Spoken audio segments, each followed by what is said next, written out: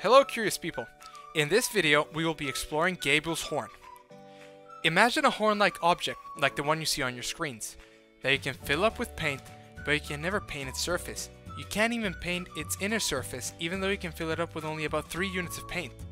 But I will come back to the exact volume of paint later. This is the painter's paradox. There is a mathematical construction that fulfills these demands called Gabriels' horn. More specifically, there's a two-dimensional mathematical shape that has finite volume but infinite surface area. In this video, we are going to do the math for this and figure out what is happening with this horn. But first, some context and history. In 1643, student of Galileo and creator of the barometer, Evangelista Toricelli, wrote about this construction even though similar shapes had been found 300 years earlier by Nicola Resme. The name refers to the Christian tradition that upon Judgment Day, the Archangel Gabriel shall blow his horn. Defining said horn. We define Gabriel's horn to be the shape you get when you revolve the graph of the function 1 over x restricted to x greater than or equal to 1 around the x-axis by 360 degrees, where the graph is shown on your screens. When doing the revolution for the graph restricted to x greater than or equal to 1, you get a horn like the one shown before.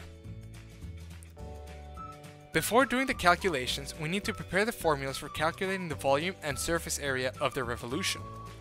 First, we calculate the volume. We do this calculation in the standard calculus way. Let's consider an arbitrarily thin vertical slice of the horn at any point. We want to add infinitely many, infinitely thin slices with radius f of x and height dx. The cylinder created by these slices has a volume of pi times r squared times h, where r is the radius of the circle and h is the height. And therefore, the formula for the volume of such a cylinder is pi times f of x squared dx. Summing all of these cylinders up can be done with an integral. And the general formula for the revolution is pi times the integral of f of x from a to b with respect to x. And by plugging in the values necessary, we get pi times the integral of 1 over x squared from 1 to infinity. I don't have the tools necessary to animate the process in obtaining the surface area, but I will leave a small paragraph in the description for you to read. The general formula of the surface area is 2 pi times the integral of f of x times the square root of 1 plus the derivative squared from a to b with respect to x. And by plugging in the values necessary, we get 2 pi times the integral of 1 over x times the square root of 1 plus the derivative squared from 1 to infinity. Time to figure out what the volume of revolution is. We start off with the integral and we work it out. Step 1. Setting the upper bound as a limit. Step 2. Squaring f of x. Step 3. Using the power rule, which is adding 1 to the exponent and dividing by the new exponent. Step 4. Applying the bounds of integration to our answer and voila! Wonderful! We found that Gabriel's horn can contain pi units of paint. Time to work out for the surface area.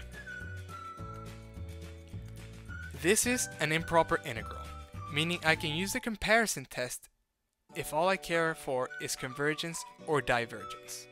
So this is what we're gonna do. You see that big thing under the square root? All of that is actually positive. We don't know exactly what the positive number is, but we know it's always bigger than 1, due to the derivative part being squared and added to 1, meaning this is for sure something bigger than 1. So this improper integral is greater than the improper integral of 2 pi 1 over x. Instead of having infinity as a bound of integration, we're going to replace it with t and put a limit as t goes to infinity. Then we can integrate 1 over x to get ln x and plug in our boundaries. Plugging in 1 will get us 0, so we're left with 2 pi ln t. And because of the shape of logarithms as t diverges, the logarithm does as well. So this is just equal to infinity. And just like that, we found the infinite surface of Gabriels' horn and its finite volume. Thank you for watching, having a nice day, and go study.